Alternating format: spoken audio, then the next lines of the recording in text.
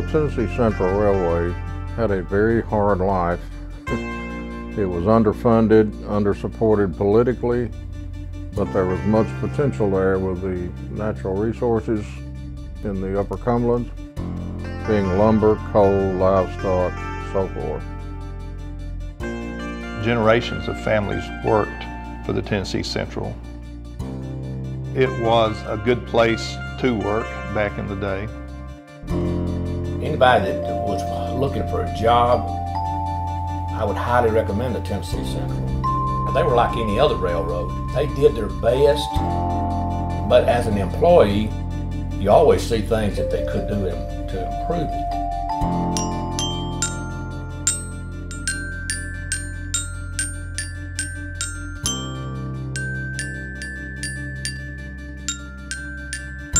I started working on the Tennessee Central September the 4th, 1917. Worked through November the 12th, 1955. Some of these days were pleasant, some were sad, some were easy, and others hard. Railroading was dangerous, but I liked it.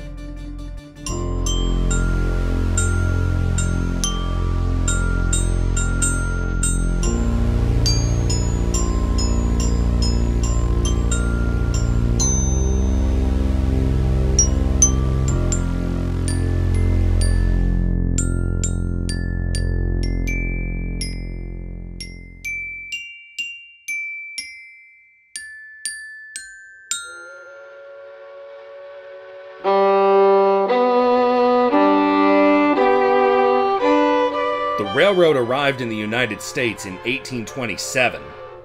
In less than 10 years' time, they proved themselves able to move more freight and passengers more efficiently than the horse, stagecoach, and canal. Those who saw the potential in this new form of transportation greatly benefited, as miles of iron rails spread out between cities. For other parts of the country, the revolution was slow in coming. In the Appalachian city of Knoxville, Tennessee, a convention was held in 1836 to discuss the railroad's impact in the state. The possibility of a rail line from Knoxville to the state capital of Nashville was raised for the first time. Railroads held an advantage in East Tennessee, where the rocky, uneven land of the Cumberland Plateau made rivers into creeks and small ravines. While economic centers were connected by rail faster than water, going by land in Middle Tennessee meant going up against the weather, wild animals, Native American attacks, and raids from highwaymen. Therefore, most of the region's commerce flowed along the rivers by steamboat, matching the time taken to journey by land on foot or horseback. The journey took days at a time, capacity was limited, but was cheap and dependable. It wouldn't be until February 11, 1854, when Nashville's first train arrived from Chattanooga. In just a few decades, a total of 5 railroads radiated from the fledgling metropolis, connecting various cities and ports throughout the Southeast. Chattanooga, Atlanta, Birmingham, Memphis, and Louisville. The only spoke missing was Knoxville, with vast isolated lumber and coal seams situated within the Cumberland Plateau. There were visionaries back then that saw the potential, that saw coal mining, saw lumber, and were able to, had the money and was able to open businesses like the railroad, like the mines, like the lumber companies, I guess like the Vanderbilts did with Nashville and the railroads. The largest seam of block coal in the United States was located in Overton County. With no rail lines, though, there was no way to send the coal to towns for heating, iron rolling mills to power furnaces, or to fledgling power stations to bring electricity to civilization. 2 railroads had tried connecting this region with the outside world. The Tennessee and Pacific was chartered in 1866 with the ambition of carrying coal from the Cumberland Plateau to Nashville, Memphis, and Jackson, Mississippi. Their first segment of track opened in 1871 between Nashville and Lebanon, and never turned a profit, falling into receivership after just 6 years.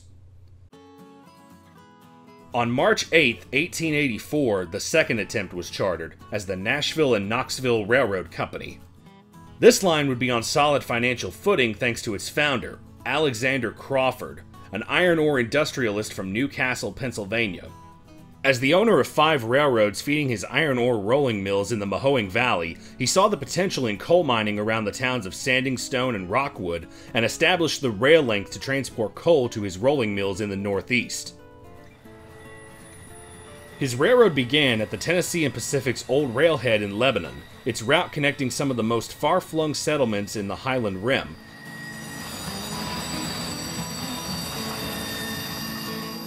The railroad's first spade of dirt was thrown by Wilson L. Waters, who encouraged the railroad to serve the town he resided in. In the beginning, the settlement consisted of Waters' own farm, a post office, sawmill, grist mill, and blacksmith shop. Following the depot's construction in 1885, passenger and freight traffic doubled the population of Watertown. The rail spread eastward to Gordonsville, where a branch line began bringing passengers to South Carthage in 1888. The main line would curve off into the first of many geographical barriers. Here among the cliffs of Sebawisha, with towering rock on one side and the Caney Fork River on the other, track crews had to chisel the roadbed with simple hand tools. There were also no ballast and tie plates to better hold the track together. The crude work would be perfected as soon as more revenue could be gained. Following this test of tight clearances, the test of mountain climbing would begin with the crossing of the Caney Fork River. Despite the federal law's insistence on building a drawbridge for steamboats still plying the river, it was only opened for boats 3 times in its whole service life, before being replaced by a fixed truss bridge.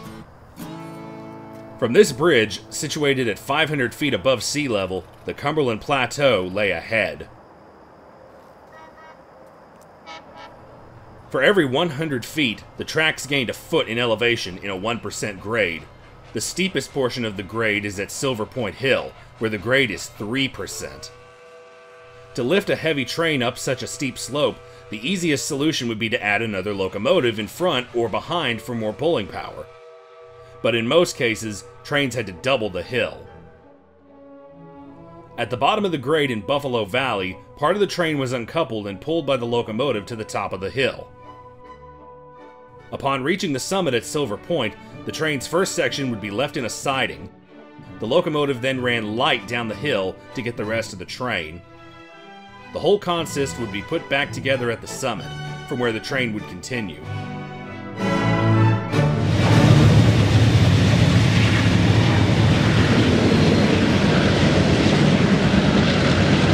While this method broke the train down into manageable segments for the climb up the Cumberland Plateau, it was very time extensive and would prove to be a bottleneck on the eastern division of the railroad for years to come.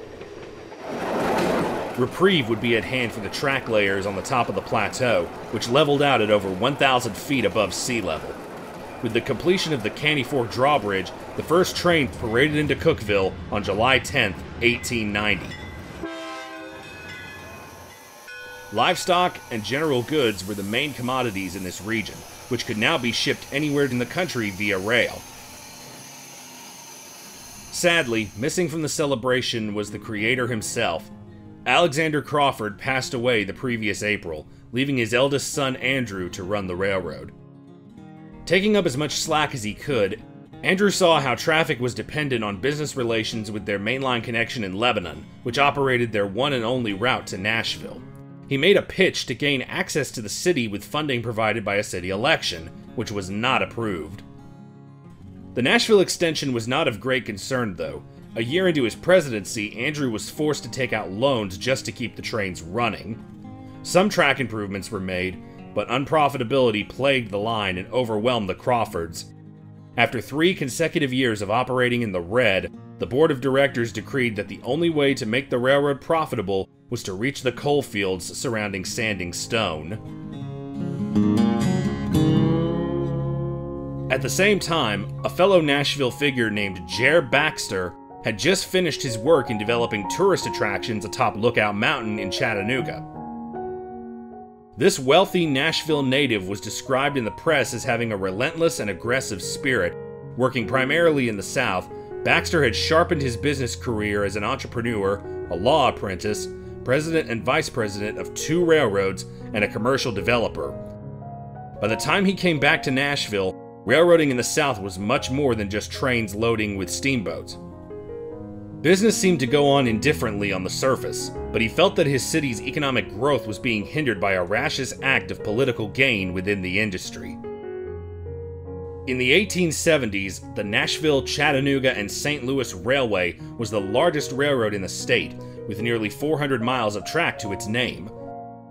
Their version of the future anticipated reaching the pivotal gateway city of St. Louis, opening up several new markets and interchange possibilities with Western railroads. Before the track could cross the Ohio River, 67% of NC and St. L's stock interest was acquired by the state's other big railroad, the Louisville and Nashville. In one silent swoop, the NC and St. L went from being an independent, profitable railroad to a wholly owned subsidiary of the Kentucky-based corporation.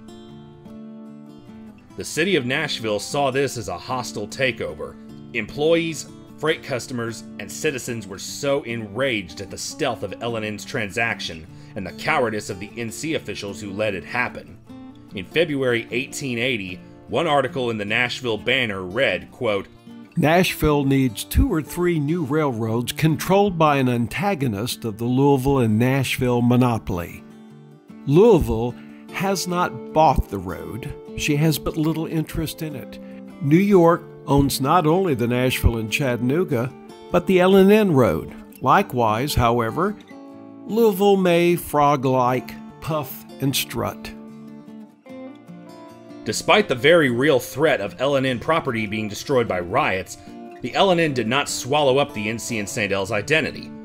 Their board of directors and management team were retained separately from their own. Passenger train fares were slightly curtailed, and all company assets, locomotives, rolling stock, and structures were made with a style distinct of their own parent road.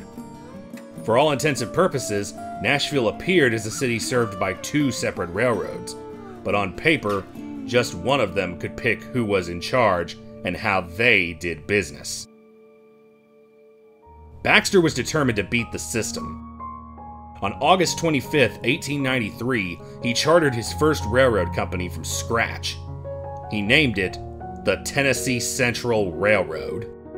Is to build a railroad through the coal measures of the Cumberland Plateau to the capital of the state, and to relieve the people of the state from the blighting effects of a railroad monopoly permeating its entire length and breadth, and entrenched especially in its central, most populous, and richest division, by the construction of an independent line of transportation giving access to the great markets of the country and inviting the investment of capital in the development of the state's marvelous and unsurpassed resources. He was very aggressive in his efforts to build this dream of his. As far as personality, that probably had something to do with it. And he did not have the political backing, except for very few exceptions, to get the support he needed. That winter, the Nashville and Knoxville Railroad finally made it to the coal fields Crawford had set out to mine 8 years prior.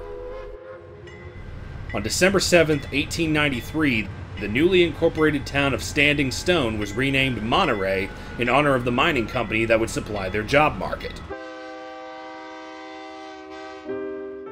Baxter planned for connecting the Nashville and Knoxville's terminus with the rival Cincinnati Southern route at Emory Gap, located at the floor of the Tennessee Valley to the east.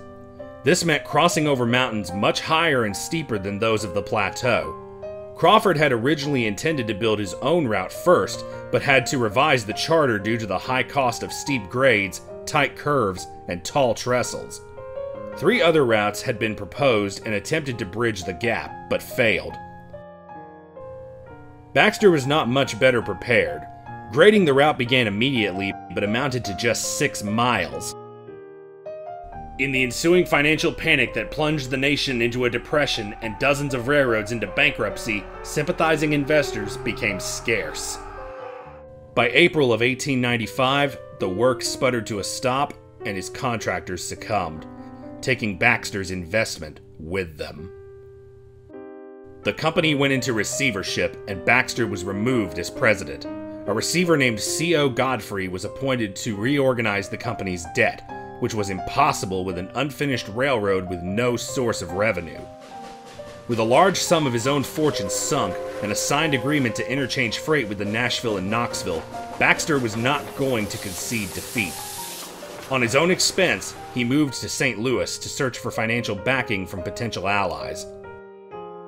As the railroad capital of the country, there was sure to be someone there who would extend him a line of credit, just enough to save the Tennessee Central. Simultaneously, the Nashville and Knoxville announced they would proceed with their plans to not only extend to Nashville, but also extend eastward to connect with the Cincinnati Southern via coal and oil fields in Fentress County. Even with a solid contract for mining and delivering coal, deficits were becoming a normal trend. As the Nashville and Knoxville floundered, the bankruptcy court decreed that there was no feasible way to reorganize the stillborn Tennessee Central Railroad, and soon placed it at auction to the highest bidder. With impeccable timing, Baxter arrived home from St. Louis with 4 new friends and more than enough money to charter a new company. The Tennessee Central Railway began life on June 14, 1897, completely independent from the first variation, with Baxter serving as president. The new company purchased the old one's assets on its 10th day, and promptly began clearing land and laying track, granting a better start at building from Emory Gap. The grade through Walden's Ridge measured between 1.5 and 2% for most of the ascent, and even warranted the railroad's one and only tunnel at 722 feet long. Several trestles spanned the deep gorges and valleys. Some were built out of wood and others were assembled in steel sections. The tallest trestle carried trains 117 feet above the Piney Creek, near the settlement of Westill. In its westward wake, tiny flag stops flourished into places of industry, as the railroad granted better access to markets along the rugged mountains. The crest of the grade at Dripping Springs was at 2,028 feet above sea level. This marked the highest point on the whole railroad. In September of 1898, rails finally stretched from the Cincinnati Southern in Emory Gap to the N&K in Monterey. At over 50 miles in length, the Tennessee Central Railway was no longer just a short line. As the first train arrived in Monterey, it brought with it the option to interchange with the N&K to continue to Lebanon. Another train change to the NC and St. L could get passengers and freight to Nashville. At long last, the two cities were connected by over 150 miles of steel rails. With the new route in service and generating revenue, Baxter was ready to face the hardest hurdle of building his empire: the Nashville route. Any obstructions that lied ahead were faced not in terrain nor climate, but in print. In the newly amended charter, its easternmost point was set at the industrial magnet location of Harriman, just 2.5 miles east of Emory Gap. If the TC could connect with the Southern Railway, direct access to Knoxville would be secured with trackage rights. Also outlined was a new terminus, 60 miles northwest of Nashville. In Kentucky, the Illinois Central had just acquired the route to Hopkinsville, with steadfast rumors of an extension to Clarksville. Logistics would be set in motion for when the biggest piece of the puzzle was in place. With the Nashville and Knoxville still not showing a profit, the Crawfords and their shareholders wanted out of the old company. A lease was agreed upon for Baxter to control the N&K, but on the condition that the Tennessee Central trains would be rolling into Nashville. With this goal in sight, Baxter would be within 30 miles of bringing rails to Nashville independently from the L&N-induced monopoly. He had the backing of the Nashville Chamber of Commerce and various freight customers in Davison County and the surrounding area, but not senior managers from the two railroads. Verbal skirmishes were unleashed between Baxter and the presidents of the L&N and NC and St. L. L&N's Milton Smith particularly accused Baxter of, quote, trying to dispose of property to the L&N a few years earlier while in receivership. Baxter had several offers to the NC and St. L for their Lebanon branch, and all were promptly rebuffed. It became clear that the only option to reach Nashville was for Baxter to build his own route. This was justifiable to him, as there was still one grand venue for the TC to enter. On October 9th, 1900, Nashville's passenger trains arrived and departed under one roof. Union Station was dedicated and open to the public following a ceremony with speeches from prominent Nashville figures. The NC and St. L's Major Thomas spoke about the benefits of having just the combined company occupying the station. City Mayor James Marshall Head, in the presence of Milton Smith, blindsided both of them. Let us hope that these public-spirited men who have put their money in the enterprise will be big enough and broad enough to come to look upon Nashville not as a lemon to be squeezed, nor even as a rich harvest to be gathered, but as a fertile field to be cared for and cultivated. Let us hope that these terminal advantages, erected for the benefit and accommodation of the public, may be used to still further accommodate the public. And when other railroads come knocking for admission at our gates, the doors will be thrown wide open for all comers, upon the payment of such liberal compensation as may be reasonable. Any form of negotiations with the railroads would take time, but Baxter couldn't wait to get the new line built. The Nashville terminus was set up next to the Cumberland River on the corner of Broad and Front Street. Plans also called for the main line to be extended between Front Street and the river, but this idea was abandoned by city ordinances and geographical shortcomings. This part of the line was built and then leased to the TC by another of Baxter's prior ventures, the Nashville Terminal Company. This company was set up in 1894 to organize passenger and freight transfers within the city, in the days when the two big railroads' terminal facilities were still scattered. Baxter was snubbed when they worked in unison against him, but the charter was still valid. If this trackage was built under TC's name, construction would have been delayed for several months for logistical reasons. The Nashville Terminal Company had the infrastructure completed by early 1902 and stretched as far as the city limits. The route to Lebanon was carried out by the Tennessee Construction Company, a paper outfit created for tax reasons to oversee construction with local contractors. In all, there were up to 4 companies with a common founder building the railroad together. The Nashville and Knoxville would be merged into the system, creating a unified route under the Tennessee Central's name, just in time for construction to wind down in May. Compared to the topology faced in the Cumberland Plateau, Brotherton Mountain, and Walden's Ridge, the 32 miles between Nashville and Lebanon would be some of the least stressful parts of the journey. On May 27, 1902, the first TC train to Nashville departed Lebanon, carrying Jer Baxter and his supportive team of financiers, politicians, and businessmen.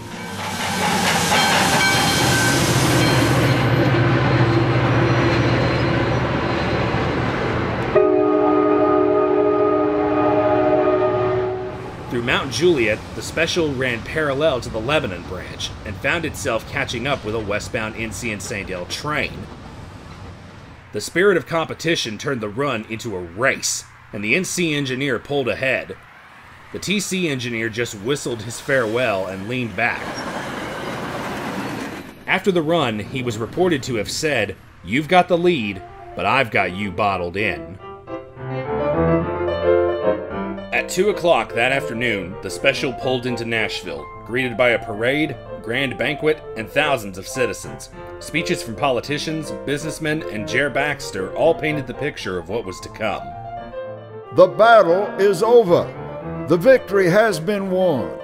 It is not my intention to hoard over a fallen foe. My motto has been and is in the undertaking of any enterprise: start at once, fear nothing, and go ahead. The Tennessee Central is heading the charge of progress for Nashville. The 40 years of gloom that have hung over the city like a dark cloud is now passed away. Our boys will cease to go west to seek their fortunes, but will find opportunity and enterprise right here at home.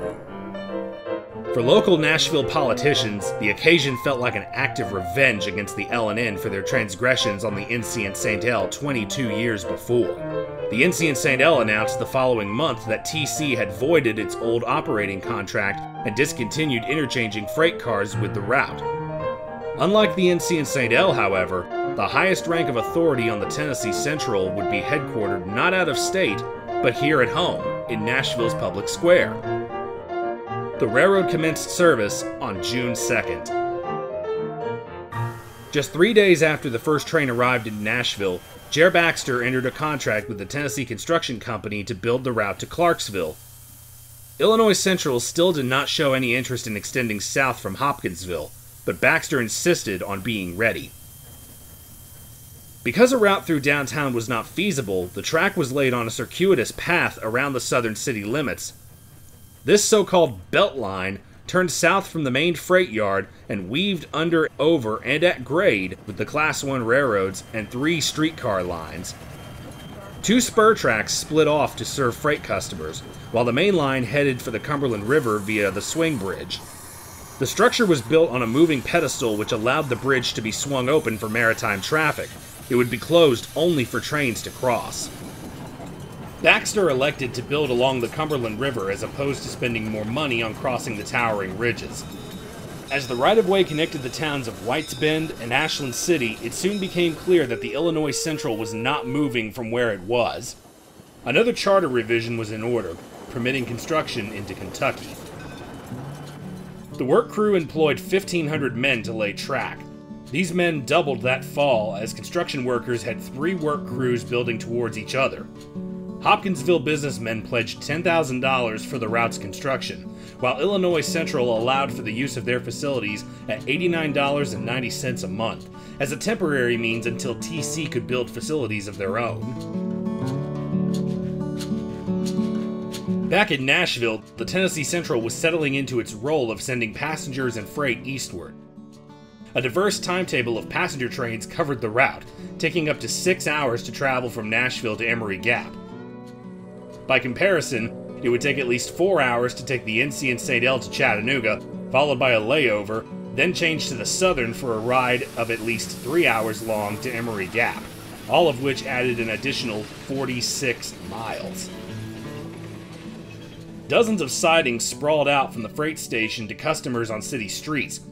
Business owners were soon asking Baxter if the spur on Front Street could be extended to reach their sites on Union Street just a few blocks further.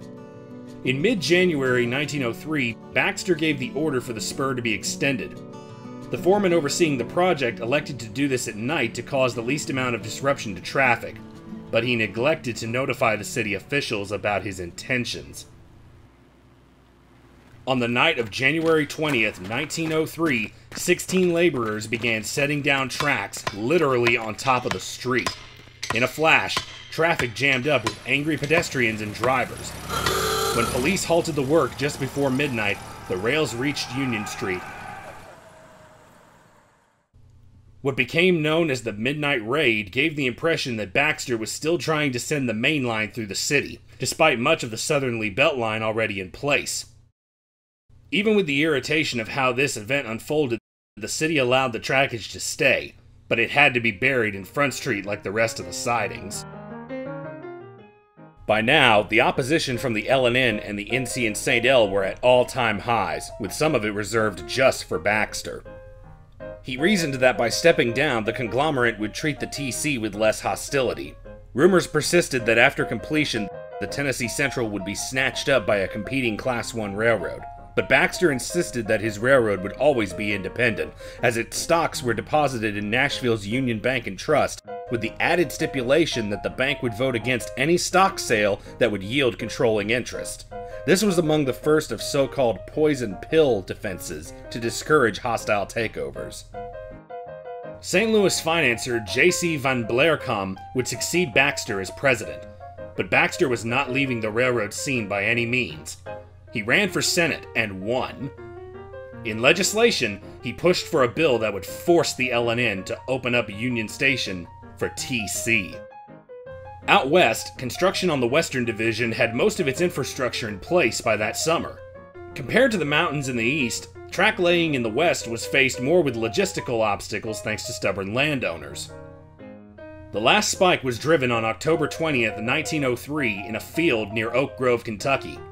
Revenue service gradually came to life northward, with the first passenger train reaching Hopkinsville on November 29th. With the easternmost connection in Harriman opened, the Tennessee Central Railway Company reached its apex. At 296 miles in length, the Nashville route connected 3 Class I railroads across 2 states. The Crawford branch split off from the main route in Monterey and delved deep into the coal fields of Fentress and Overton counties. Iselin, Crawford, Wilder, and Davidson became places of industry and a source of untold wealth for the railroad in coming years. Giving open access for the less fortunate would be laced with unfortunate events. Shortly after opening, a flood took the Caney Fork Bridge out of service and split the route in half until a new span could be built. Then, on New Year's Eve 1903, a fire erupted in Southern Junction Yard and destroyed much of the buildings, costing the railroad nearly $350,000. And then, tragedy on a more personal level struck when Jer Baxter suddenly died on February 29, 1904. So he never really got to see his dream come true. I'm not sure when the decision was made not to go on into Knoxville and to work with the Southern on an operating agreement, but I think that was a major mistake. I believe that was after his time. Until his last breath, Baxter had been campaigning to bring the TC to Union Station. In the end, he simply lacked the financial power to persuade the 2 railroads, who would go on to be the sole tenants of the building. Although expansion on the TC had stopped, his impact was felt where the rails of his company ran. His service would be commemorated with the town of Minelick being renamed in his honor. A statue was erected and displayed at the intersection of Broadway and West End. He now stands in front of a public middle school he is named after. The future of the Tennessee Central looked as hilly as the land they covered. Like most railroads at this time, the company had sold millions of dollars in bonds to investors to cover construction costs. As long as the railroad paid the interest, investors were happy. Yet not all shippers made the switch out of the monopoly as Baxter had hoped, and the fires at Southern Junction Yard had depleted the railroad of its earnings. The prospect of being snatched up by its own competition became increasingly probable, to the point of realization. On July 1st, 1905, both the Illinois Central and the Southern Railway were granted a 3-year lease on the eastern and western halves of the railroad. They were given the option to renew after 3 years or purchase their segments outright. Neither companies turned a profit and declined to buy at the end of this period. During this time, TC welcomed aboard 2 new interchange partners. First came the Overton County Railroad, which stretched 19 miles from Allgood to Livingston. Its main commodities were logs and poultry, which the TC picked up and sent to Harriman for distribution in the Northeast. The Nashville and Franklin Interurban connected with the Beltline at Vine Hill, and stretched 30 miles south to Franklin, where another railroad connected to Mount Pleasant. The Interurban, as it was called, was primarily a passenger carrier, but the connecting Middle Tennessee Railroad sent freight via the N&F to be forwarded to the TC, as it was cheaper to ship rather than the L&N. The Tennessee Central soon resumed its independent status under new management, which seemed to change hands year by year. Revenues were up to nearly $1.5 million by 1910, but deductions from company expenses, taxes, shareholder costs, and bond payments to the Standard Trust Company all put the line at $265,000 in the red. By 1912, the loss was doubled, and the TC slipped into receivership again. 2 receivers were given 3 years to make a profit. Freight car repairs were expedited, structures were given facelifts, and 2.5 miles worth of trestles were filled in with dirt. The line would be carrying more trains as coal traffic from the Crawford and Iselin branches contributed to 29% of the road's traffic, with ever-increasing tonnage by the year. On the Western Division, there were plans to extend westward to Paducah and over the Ohio River to the coal fields at Shawneetown, Illinois. TC was prepared to build whenever financing became available, which never did. By 1916, even with the upswing in coal movement, interest payments now spiked the railroad's debt to $2 million, which otherwise could have spared a profit close to $200,000. This property has never been a success, and there does not appear to be much possibility of developing enough volume of tonnage to make it really profitable. Possibly, with radical scaling down of capital and far lower fixed charges, it might develop into a modestly successful enterprise. A bankruptcy judge ruled out reorganization and ordered for the company to be put up for a foreclosure sale.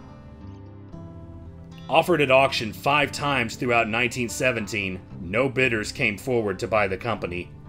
Bondholders elected to hold off on the sale until summer of 1918. That was when all of the country's railroads were seized under the control of the United States Railroad Administration. This was the federal government's answer to effectively move materials needed for the Great War taking place overseas. With all of the resources the TC could get, locomotives were leased in the short term from roads TC connected with more motive power coming from the Gulf Mobile in Ohio and the Norfolk and Western. The TC began running 2 passenger trains a day with the IC between Nashville and Princeton, Kentucky, picking up new freight customers for the rest of the route. DuPont set up a new gunpowder plant near Old Hickory, and both the TC and the NC and St. L worked side by side to bring raw materials in and the finished gunpowder out. This was one of the very few times where TC worked alongside a competitor. The TC emerged from government control worse for wear and still financially challenged. Falling further behind on bond payments, the TC was placed for foreclosure sale a second time in June of 1921 for the price of $2 million.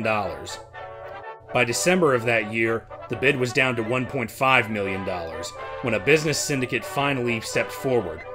Paul M. Davis and his business group were the sole bidder, who won the auction the following January. The Tennessee Central Railroad Company, started by J.R. Baxter in 1897, ceased to exist. The $12 million owed by the railroad was written off, and the stockholders never saw a return of their investment.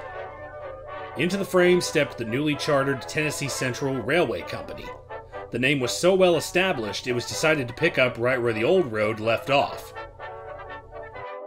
The 2 receivers had moved on prior to the sale, leaving a Virginian left as the highest authority of the old company.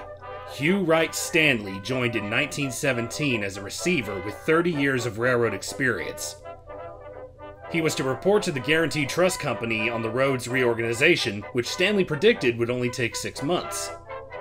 When the Great War started, he was asked by the USRA to stay on board to ensure the railroad functioned properly. Even when independent operations resumed, Stanley remained to ease the line's financial burdens. He came to know every aspect of the old TC's day-to-day life, and even knew the whole workforce by name. He insisted that every passenger and freight customer should be treated with respect and courtesy, which would contribute to good service. It didn't take long to decide who would be the president of the new company.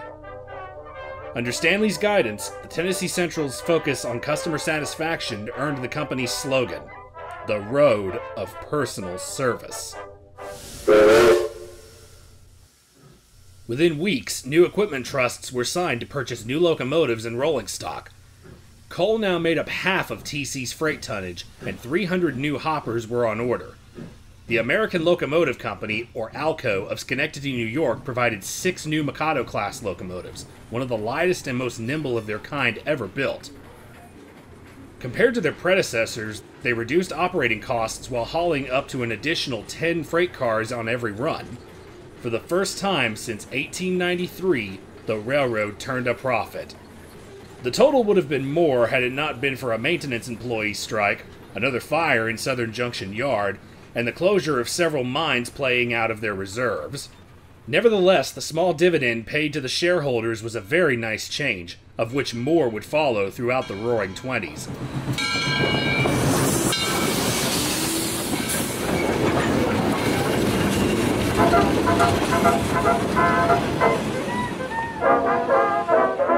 Under New new management, the TC took up an expansion phase without laying any new track. In Old Hickory, the DuPont gunpowder plant had served its purpose, and the government put the branch line up for sale. The NC and St. L declined, the TC accepted. The whole line passed into their ownership just in time for a new fiber silk plant to open where the old gunpowder plant once stood.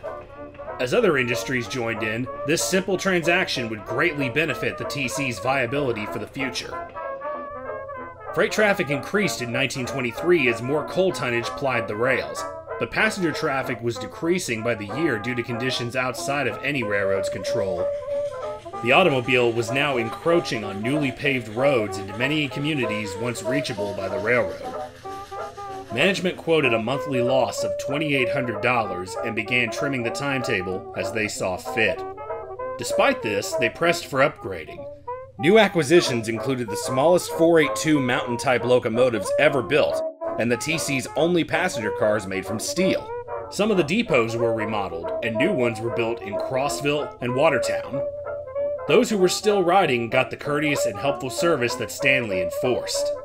They were usually on time, they were clean, well maintained. They weren't very modern. Matter of fact, none of them had air conditioning. They put a lot of people's freight in the same car. Get to certain stations like Cookville, Monterey, or somewhere, they unload what from outside and take it on to the next station. When I was in grammar school, my grandfather had a close friend who was on the Tennessee Central Board. And he had a granddaughter who didn't go to school with the rest of us.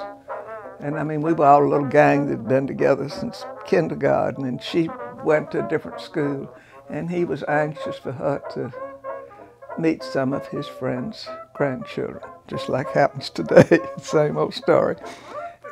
Got the Tennessee Central private car and took me and a friend of mine and the granddaughter and a friend of hers. And we set off from the station and went up on the plateau and spent the weekend.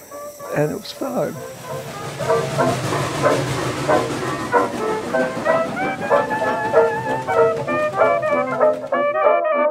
1929 ended as the company's most profitable year, but with the stock market crash on October 29th, the first deficit was to hit in 2 years. The Great Depression's impact was negligible at first, which culminated in discontinuing passenger service to Hopkinsville, but soon escalated to drop in revenue by 28%.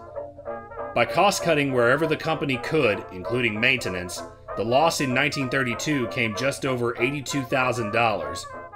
In 1933, some of the shuttered mines resumed production and contributed to a modest increase in freight traffic, which continued the following year. Incredibly, passenger ridership was up by 52%, which paved the way for a small profit, the first one in the decade. With the resumption of select maintenance expenditures and profits to be earned through the rest of the decade, a route that was barely economically viable in nationwide boom times had survived the worst economic downturn in modern history. Other lines were not so lucky. The Overton County Railroad, now known as the Tennessee, Kentucky and Northern, was suffering greatly from the loss dealt by the Depression.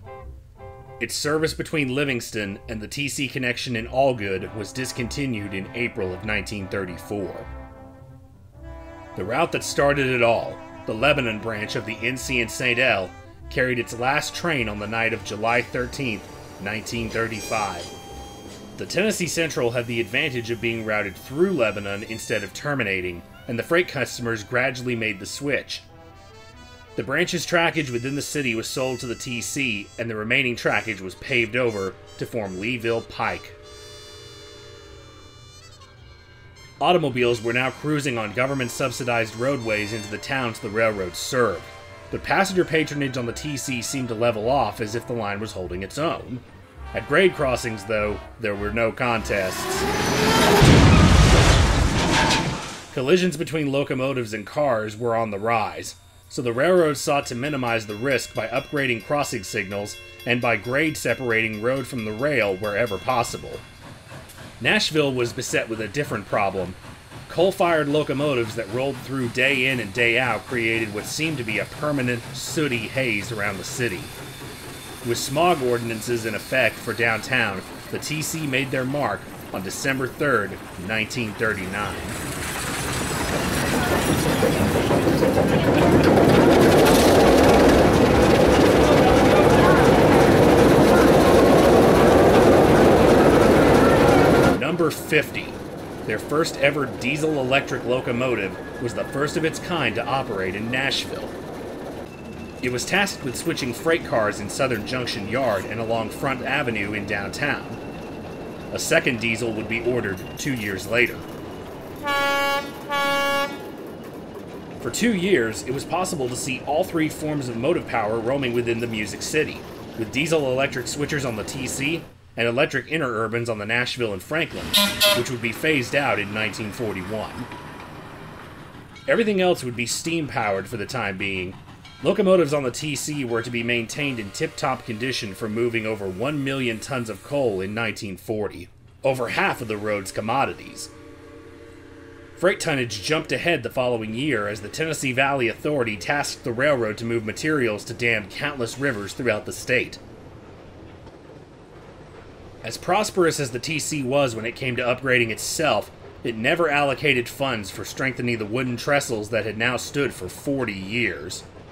Most of the TC's locomotives had to be built just light enough to tread over these trestles, while heavier engines that could pull more tonnage were running on limited range. Yet compared to how grandiose motive power had become on railroads TC connected with, it was clear which railroad was better equipped for moving tons of freight at speed. In light of world events at this time, the chief engineer wrote to the line's supervisor of bridges that the trestles on the Western Division should be strengthened to accommodate heavier locomotives.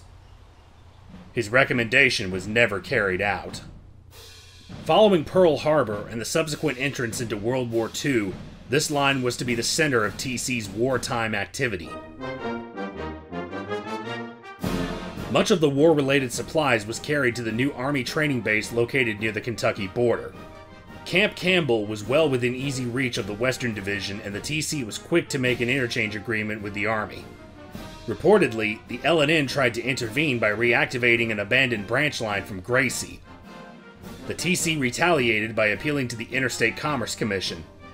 From July 16, 1941, the later incorporated Fort Campbell would do their rail business solely with the TC. Throughout the war, the railroad would suffer through two major derailments, a locomotive boiler explosion, and a freight house burning. Yet the employees worked as many as 7 days a week for months on end. By 1943, passenger revenue had increased by 141%, most of them bound for Camp Campbell. Moving these passengers and occupying freight called for more motive power. The steep grades and lengthened trains made doubling the hill time-consuming. For the spindly wood trestles on the Western Division, a group of former Illinois Central Pacifics were just light enough to move troops and supplies to Camp Campbell. Bridges on the Eastern Division were reinforced for the coming of larger locomotives to carry TC's name. 4 articulated steam locomotives were purchased from the Norfolk and Western Railroad, each weighing 100 tons more than a normal locomotive. They came with 12 driving wheels mounted on a hinged frame which bent in the middle to go around curves. Despite having as much flexibility as a normal locomotive and with twice the pulling power, doubling up was not completely eliminated. They did help move more traffic smoothly, which contributed to the TC's most profitable wartime year of service. When the war finally ended in 1945, the railroad had been in overdrive for so long that the economic slowdown temporarily knocked the road out of shape. This was quickly rectified in just a few short years, thanks in no small part to their new owners. On June 20th, 1946, stock was sold off by Paul Davis, who had led the syndicate from its inception in 1922. The buyer was an investment firm in Philadelphia, Pennsylvania, headed by J. Lewis Armstrong. He was among many investors who observed how well the TC performed during the war and the many promises that lay ahead for the future. In light of the new ownership, Hugh Wright Stanley was removed as president, as Lewis's management was ushered in. Stanley was asked to return to his post less than a year later.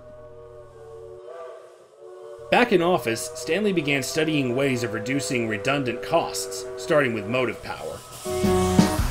The first post-war diesel locomotives to arrive were 3 road switchers built by Baldwin, the first of their kind in operation, and were put to work on the Western Division. Soon afterwards, a relationship was kindled with the American Locomotive Company, who delivered the TC's only streamlined locomotives, the FA class. Despite their high purchase price, the FAs and the Baldwins were proving to be lighter, more effective, and cheaper to operate than the coal-fired alternative. As more of these units sidelined steam, annual expenses for locomotive maintenance dropped by 18%. Finances improved by such a margin that the damage from another fire in Monterey was brushed off with just the insurance. With the subsequent discontinuance of the sparsely used Pullman service, the Tennessee Central was back in the black. The greatest promise of prosperity was a grand proposal from the TVA, the Kingston Steam Plant. This new power station was set up on the banks of the Emory River, well within reach from TC's yard in Emory Gap. It was forecast to use up to 300 coal hoppers every day, with shipments coming in by barge and by rail. The TC and the Southern Railway were the primary rail carriers enlisted. Company officials reckoned that with the right price, coal mined on the TC could be utilized at other TVA plants throughout the Southeast. It seemed like a boom was imminent. But the TC was unprepared. There was not enough locomotives and rolling stock to service the potential boom, and the existing coal mines could be quickly depleted. By request from the TVA, new trackage was laid around Monterey to locations where coal seams could open. As for rolling stock, an appeal was made to the government-operated Reconstruction Finance Corporation for a loan of $2.2 million. With this money, 4 locomotives from Schenectady, New York, and 200 coal hoppers from Bessemer, Alabama were acquired. By 1953, the dieselization allowed for the retirement of the last remaining steam locomotives from the roster. The transition to dieselize moved so fast that none of Tennessee Central's steam locomotives were spared from the scrapper's torch. At a time when historic preservation was in its infancy, there was little room for such sentiment in embracing the future. Their corporate neighbors would follow suit, with Illinois Central keeping steam rolling through Hopkinsville as late as 1960. With the last remaining furnaces and heaters converted to oil, TC had completely eliminated its dependence on coal as a fuel source. Coal shipments to the TVA Kingston Steam Plant began in February of 1954 and accumulated to almost 1 million tons delivered, paving the way for a massive profit that was hit by the recession after the Korean War. Regardless of outside conditions, the railroad now had to begin the process of paying off its loans to the RFC, a process that would last 13 years. The biggest news of all that year was the departure of the man who brought the company to this exact moment in time. President Hugh Wright Stanley retired on March 23, 1954. The last time I talked to Mr. Stanley, he called me in his private car and gave me a 35-year service book. 35 years loyal and faithful service. Mr. Stanley was, I'd say, a brilliant businessman as well as a very effective politician. And I think he truly cared about the railroad. He would often go out on the line and talk to the people working on the track and so on.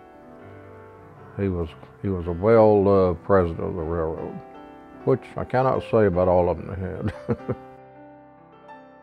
Hugh Wright Stanley, hailed as the Dean of Railroad Short-Line Presidents, left the Tennessee Central Railway Company as its longest-serving president. Stanley passed away a month later. There would be no more Nashvilleian control from now on. Former railroad president Earl Keister Jr. was appointed by Armstrong to oversee the entire operation.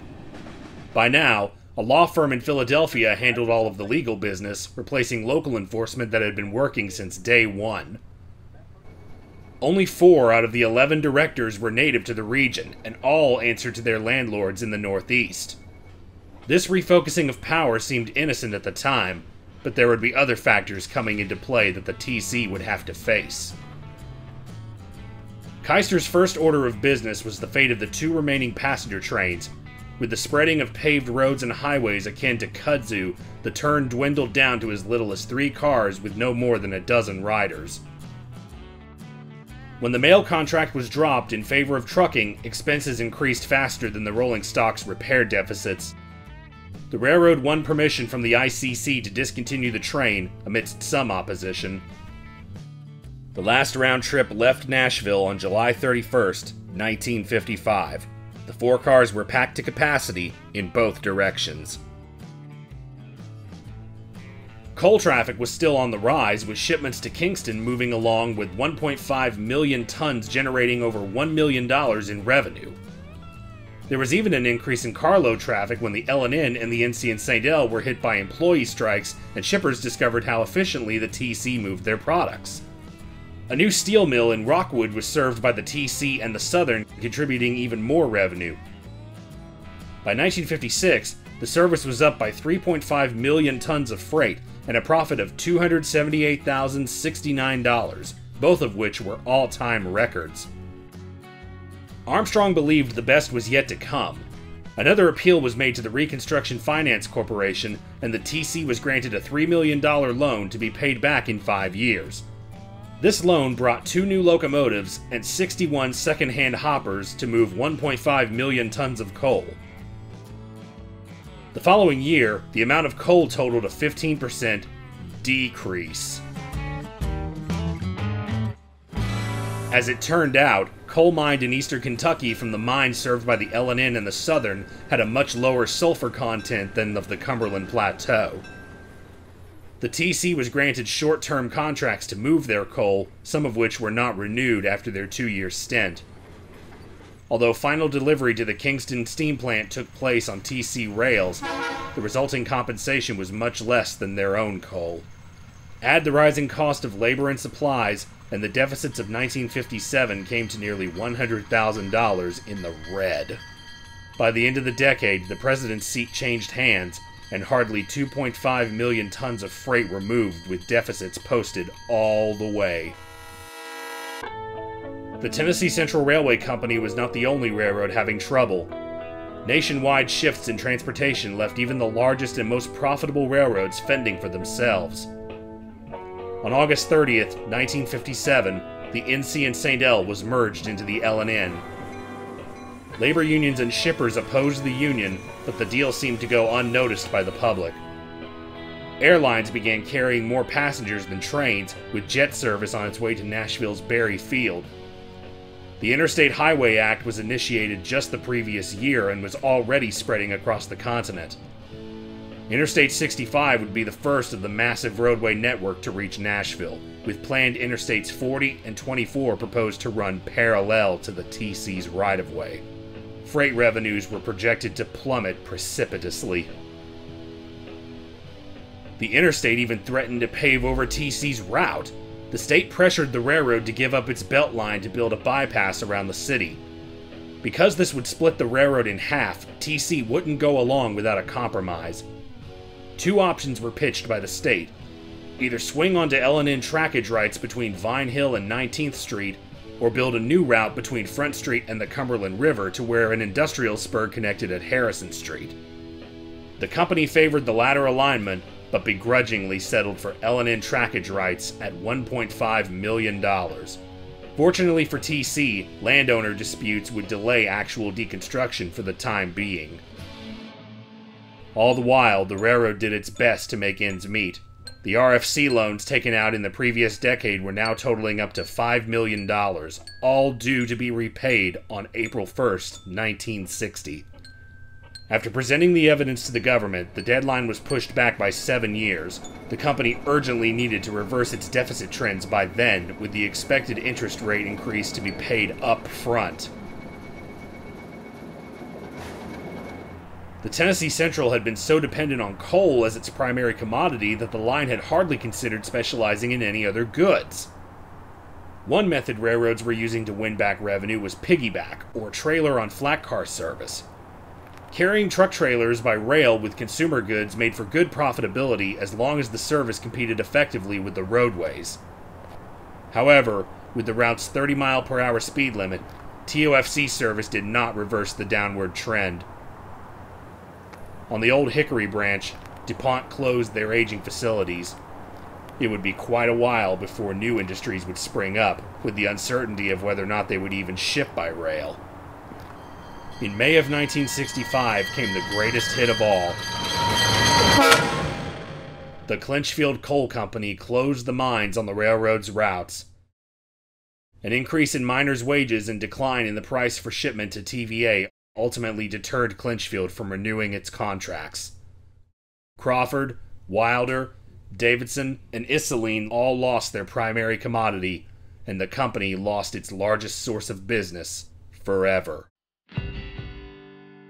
With deficits at all-time highs and President Leo Nielsen's subsequent resignation, the TC moved to reorganize its sales force to attract new customers. This was partially successful with a 5% traffic increase that allowed for new motive power to spare the worn-out fleet. By September, the power scramble was resolved with Nashville businessman William Watkins Glenn. Passenger excursions were operated on behalf of the local chapter of the National Railroad Historical Society and were a tremendous success.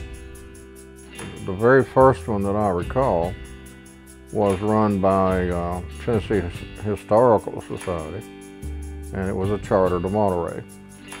And I was fortunate to be on it. Went up there and had L&N coaches. Of course, they were air conditioned.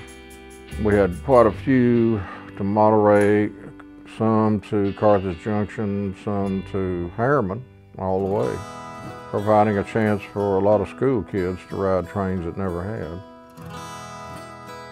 At a time when passenger rail travel was in an overall state of decline, these fan trips served more as public outreach for people who had become disconnected with the industry. They were among the few passenger trains the TC turned a profit on, with carloads of corporate goodwill going to its guests. While the company was not what it was a decade prior, those who earned their living on the TC had their pride instilled many decades before. My father worked on the railroad. My grandfather worked on the railroad for the Tennessee Central. All my uncles worked for the Tennessee Central. It was a very important part of my life. There wasn't a lot of restriction on the East End, so as a child and as a young man, I got to ride in the engine with my father quite often. The men from this area that worked on the TC that weren't my relatives were close friends of my father, and in later years became close friends of mine. My father-in-law at that time was a car knocker on the Tennessee Central, and he told me about they were hiring operators. A couple of operators was going to be hired, and I had not ever had any interest in the railroad, but I thought, well, what the heck, I'll just hire on. So I did, and that started probably a 38-year career with the railroad. I would carpool with older guys, it was the crews, and go to work at like at Emory Gap, working with the train crews and the track people and bridge people, even camp cars when they would be in a station, maybe working on bridges close by, and go in and eat with them, eat with the crews. Were there. Some stayed in the camp cars. So there's a lot of things on the railroad that railroad today is not like.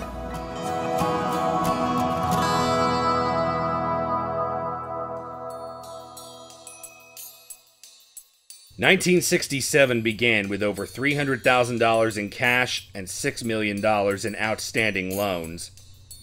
By July 12th, over $200,000 of that amount had been lost. A board of directors meeting that month decreed that any possible method of salvation had to be explored, even bankruptcy. J.L. Armstrong resigned as chairman on July 5th. A group of Nashville businessmen offered to buy his controlling interest, but they couldn't come up with the $750,000 needed to claim majority ownership. While still under Armstrong's control, everything that could be cut to save money was cut, including maintenance. As a consequence, derailments became more frequent to the point of negating any theoretical savings.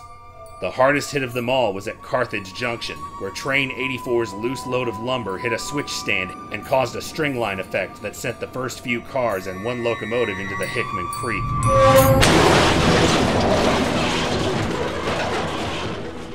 No one was injured, but the damages were just partially insured. With no clear direction on what to do next, Glenn decided to contact an old foe. The old bitterness of railroad rivalries from the turn of the century had faded by 1967. Many of them were in the same yard of mounting deficits and loss of traffic, and the L&N had interest in keeping the route open with 1,000 cars interchanged each month. Glenn wrote to the accounting, mechanical, and operating departments of their old foe to assess his railroad and estimate how much they could help. The L&N responded that savings of $50,000 annually could be achieved if locomotive and freight car repairs were done on their watch in nearby Radnor Yard. All of the TC's shop employees would be taken under L&N's wing, while the TC would cover just the repair and overtime costs. It also would reduce the number of trains operated, which were deemed excessive, and discontinuances could amount to sizable savings annually. On December 12th, Glenn wrote back to L&N's VP of Operations to ink the deal, urging that the agreement took place as soon as possible. The negotiations never happened. $1.6 million were lost.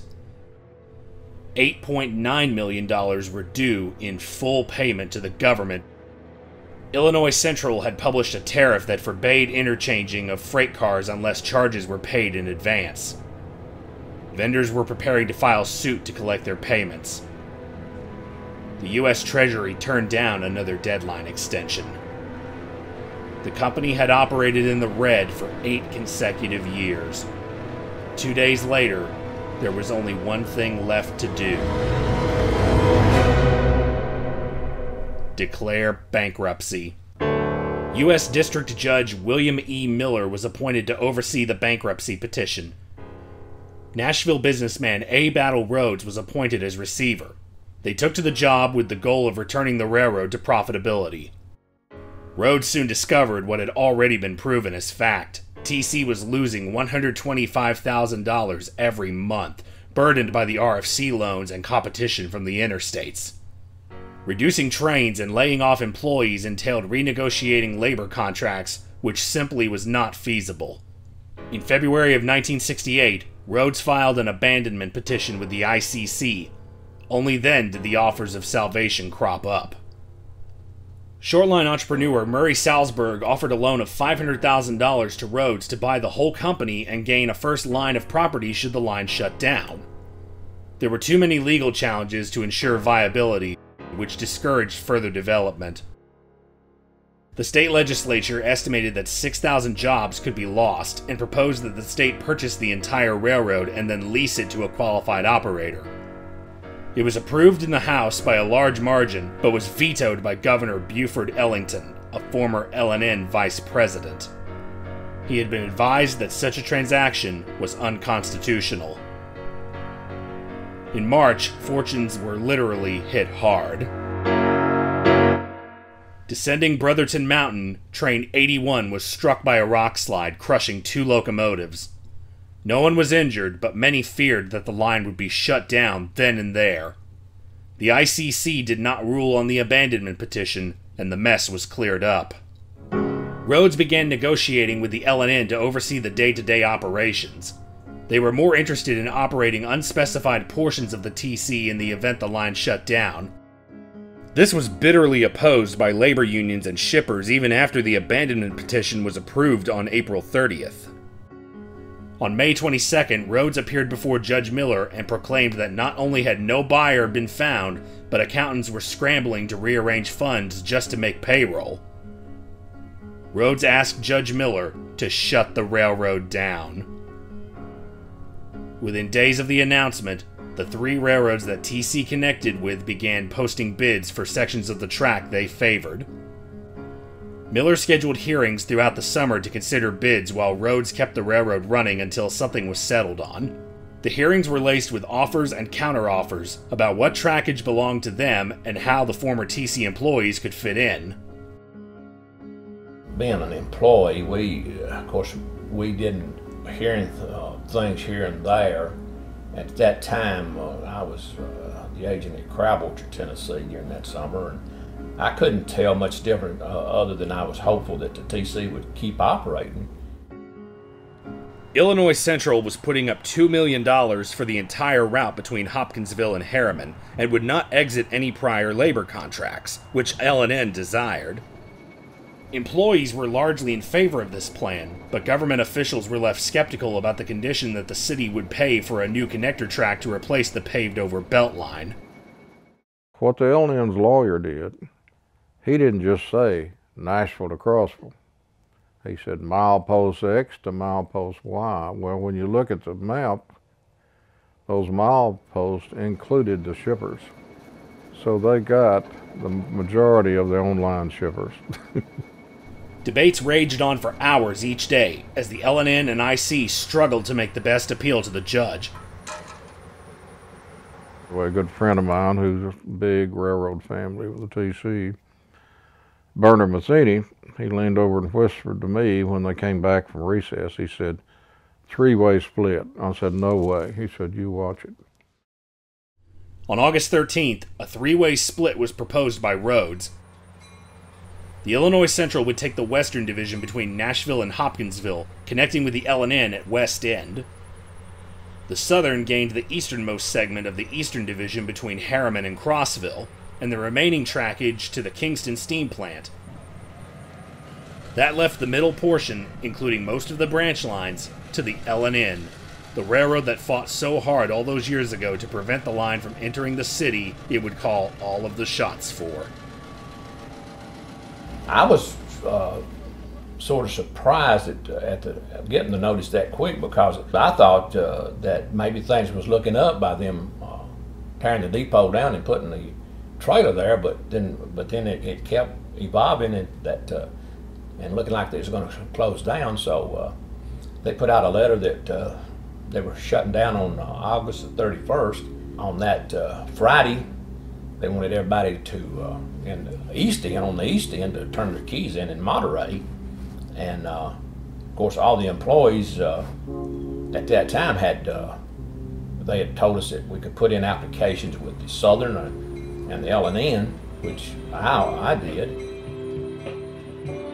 Judge Miller felt that a better deal could have been reached if the whole route was just one railroad. The Illinois Central proposal was favored the most, but the time taken to decide on the connector track contingency would mean that the TC would keep losing money more than it should. Reluctantly, Judge Miller approved the split and set August 31st, 1968 as the last day of operations. The three railroads promised to take on as many former TC employees as they could, but wouldn't commit to an exact number until operations under the new owners began service. Shippers were given less than 2 weeks' notice, and an embargo would forbid cars to be interchanged at a certain date. L&N had already cut a deal where TC's best-maintained locomotives and rolling stock were purchased and leased back to TC to provide a temporary cash reflex. Some would still operate over TC trackage, wearing L&N paint schemes for several years afterwards. At the 11th hour, a last-ditch effort was put in by the Metropolitan Nashville Industrial Board. They put forth a $1 million bond for a new route through downtown to connect the two divisions, which could make the railroad whole again. In return, they asked the Illinois Central to resubmit the bid to purchase the whole railroad. On August 31st, 1968, equipment was gathered up in Nashville for the L&N to take possession. The last train to Hopkinsville departed Southern Junction Yard, taking for the last time the Belt Line, soon to be reused as Interstate 440. On arrival in Hopkinsville, the train was left in IC's yard and the crew was driven home. Throughout its whole life, the Tennessee Central was a tenet of the IC's infrastructure, never gathering enough capital to build its own facilities. Just 3 days later, TC's labor unions and IC made an appeal to Judge Miller to sell the entire railroad. He rejected, citing continued uncertainty about the public financing of the northerly section. Labor leaders, politicians, and IC management continued to solicit public support to save their railroad, but it was too late. Miller stood by his decision. Although he could have been overruled by the Interstate Commerce Commission, he was reluctant to act. By spring 1969, the three railroads had paid for their segments and began redeveloping the property as they saw fit. The company ceased to exist, and the last parcel of land sold.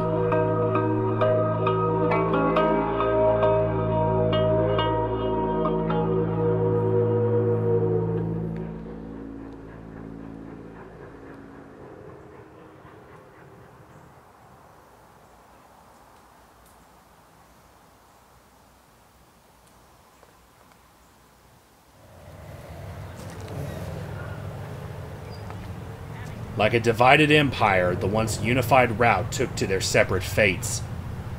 The Southern continued service for as long as it could on the most scenic portion, until the city of Crossville ordered for their rails to be torn up. The L&N abandoned the segment between Crossville and Monterey, creating a 30-mile gap. The Illinois Central had a change in parent company priorities, which led to the line falling into disrepair, eventually severing the link between Ashland City and Fort Campbell. Between the railheads, there remains little evidence that a railroad used to run here. Elsewhere, the legacy of the TC is alive and well. The Southern Railway's portion is operated by La Hoist North America, a mining company based in Crab Orchard. The material is transported down the mountain to Emory Gap for interchange with Norfolk Southern, which also uses the remaining trackage to Harriman as part of their main line. CSX maintains trackage rights on this stretch to reach the Kingston Steam Plant, which is still providing power to the southeast with coal from Kentucky and Wyoming. The Western Division is operated in two sections. The Nashville and Western Railroad is still moving freight between Ashland City and Nashville's West End. Fort Campbell, home of the 101st Airborne Division, maintains the route to Hopkinsville, with a new beltline connecting CSX just below the city. In between these active sections, a 6-mile stretch of roadbed just north of Ashland City is now the Cumberland River Bicentennial Trail, a paved recreational path following one of the most scenic portions of the route.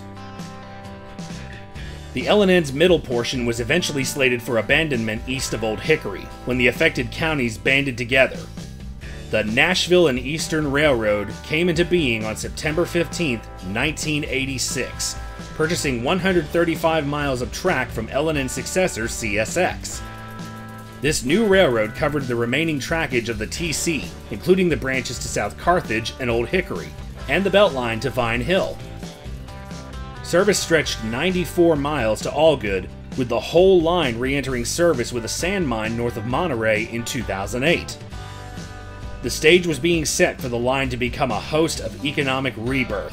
In 1989, the Broadway dinner train began running evening dining excursions from the new Riverfront Park to Old Hickory and back. A non-profit, all-volunteer organization was close behind and sponsored excursions of their own, eventually taking over the excursion business. Now with their own fleet of vintage diesel locomotives and stainless steel passenger cars, the Tennessee Central Railway Museum operates special-themed excursions across the entire railroad from Nashville to Monterey, with stops in Watertown and Baxter. With nearly 30 years of experience of passenger rail travel at leisure, another nonprofit group is stepping forward to add on to Nashville's heritage in a way unseen in over 60 years. 576 is the last remaining standard-gauge steam locomotive from the Nashville, Chattanooga, and St. Louis Railway. After sitting on display in Centennial Park for 64 years, the locomotive is now under lease from Metro Nashville Parks by the nonprofit Nashville Steam Preservation Society, which is raising money to relocate, restore, and operate the 576 under its own steam over the rails of its ancestors' rivals. The biggest game changer of all for the railroad began service on September 18, 2006.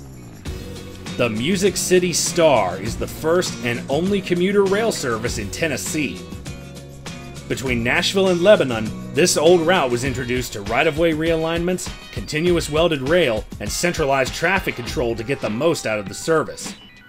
It was the least expensive commuter rail system installation anywhere in the United States. And it was an experiment in a way. We didn't think that in 2006, when the STAR was put in place, that Nashville would be booming like it is. So looking for those transit options is critical for our future growth. The biggest differences can be seen in Martha, where an entirely new right-of-way allows higher speed under and over two highways. Since inauguration, a location formerly comprised of two grade crossings is now home to a lumber yard, a sheet metal plant, a plastics manufacturer, and a ceramics company. All of these industries can ship their products on the Nashville and Eastern, who can interchange the cars with CSX for distribution anywhere in the country. 3 miles to the east, the STAR has spurred economic development to warrant a new station.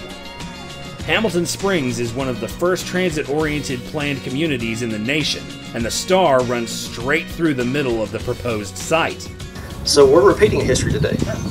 There was already a train station here once, and now we're doing it again, except before, people from Nashville came here to relax.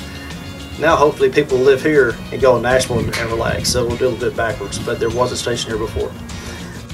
Similar developments are being planned at Mount Juliet and Donaldson, which would put the economic centers of the suburbs within walking distance from the railroad tracks.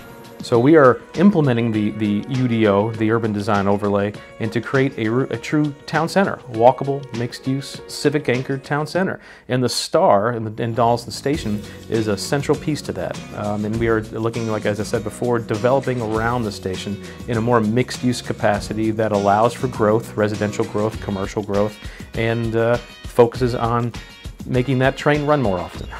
In the long term, the STAR is hoped to reach northward to Clarksville.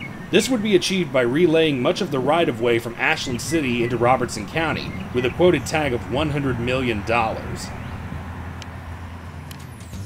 As progress moved forward, those who knew what they had did what they could: document the changes. Some took matters into their own hands and saved historic depots and rolling stock for posterity. Most of these buildings have been repurposed as museums and visitor centers, while others have been rebuilt from the ground up. In Nashville, the Master Mechanic's office houses the Tennessee Central Railway Museum, while the freight car repair shop is now home to an advertising agency. The surviving rolling stock has been scattered to the wind, with some cabooses restored as display pieces. Of the route's locomotive fleet, only 2 survive. Class S1 switcher number 51 was sold to the Cadiz Railroad in Kentucky and operated for over a decade hauling consumer goods. The 51 currently sits on static display under a shelter in Cadiz. The other survivor, Class C420 number 400, was included in a lease agreement with the L&N. After 10 more years of service, L&N 1316 was retired, sold, rebuilt, and resold. On the Apache Railway, number 82 is still hard at work moving freight in eastern Arizona in the company of other Alco locomotives. For all of the hardships the old Tennessee Central endured, over half of its route is still being used as intended. In places, wood trestles have given way to concrete structures, curves have been straightened out, and the track can now handle twice the tonnage than before. In over 100 years since it arose, and 50 years since it left, this 19th century mode of travel is still proving its worth in the 21st century economy. But even in recurring boom times, fate finds a loophole. In November of 2013, these rails came under fire once again.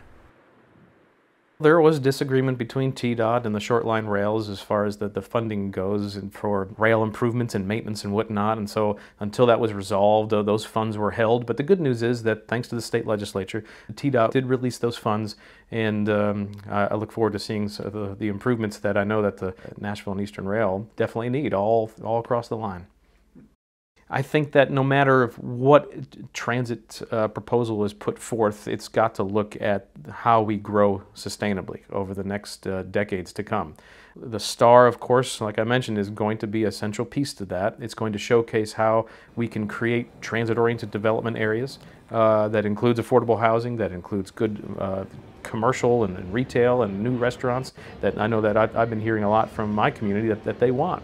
This short line rail, the Nashville and Eastern Rail, is shown to be critical, not just for Nashville and for transit, but as I sit on the Nashville and Eastern Rail Authority board and I listen to the needs of surrounding counties for freight and whatnot, it is a huge economic driver for those counties. And so it's critical that we invest in the rail to continue to advance freight and transit. So Nashville and Eastern Rail, like I said, is a critical part to Middle Tennessee's growth. What the Nashville and Eastern needs, in my opinion, today is a major shipper like an automobile manufacturing plant to locate somewhere on the line east of Lebanon. Say Cookeville, Crossville, get the track back in. From Nashville to Knoxville is 100 miles closer over the Tennessee Central route than it is to go on the CSX, because they have to go to Chattanooga first and then up. I think they would be able to locate some major rail shippers on the line. There's still a lot of coal on the line, and the line that went up to Wilder, which most of that branch is gone. It could be used, and with the scrubbers they got now, they can burn high sulfur coal. But I think there's still a great potential for coal. The east end of the line does have some traffic now, but it's not nearly the traffic it was back in the heyday. Middle Tennessee, the Cookeville, Monterey, this area is growing by leaps and bounds. And to attract businesses, as we are doing right now, there will come a time when there will be more than sand shipped out of here. There's industry here now. The county's largest employer is here in Monterey. I think as time goes on, rail service will be essential. It could be, in my eyes, just like in the old days, everything would be run by rail and then your trucks would be used for local distribution.